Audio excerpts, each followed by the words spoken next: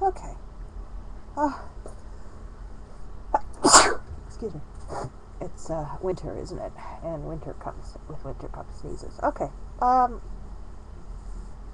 Right.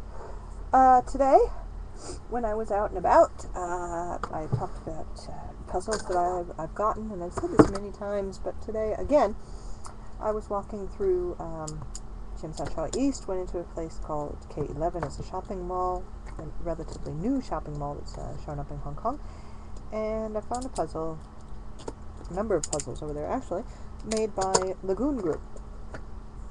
And this one is called Confusion. It's a caged knot. Oh, fiendish new puzzle devised by Tom Jolly. And that's what I thought.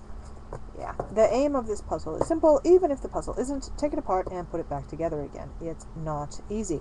So that's interesting. Tom Jolly's got a Lagoon Group puzzle. Lagoon Group is a company out of the UK.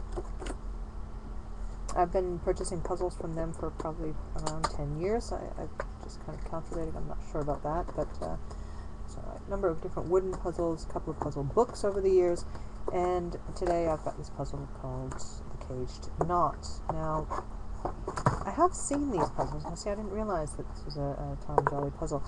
I have seen these puzzles in other places, and when I saw it, the way it showed up on the in the box, it didn't look like what it is. And I thought, oh, I want this. So when I saw the puzzle and kind of took a better look at it, I realized that that's what I was after, and I want it.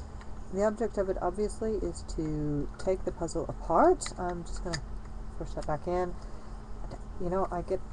I got a complaint about posting spoilers, and I didn't mean to, unintentional, so I'm not going to post any this time. The object of this is to take the puzzle apart. You can't, it's in a cage, in a box. The outside cage doesn't come apart. It's got nice rounding on the edges. It's not completely smooth, but it's okay.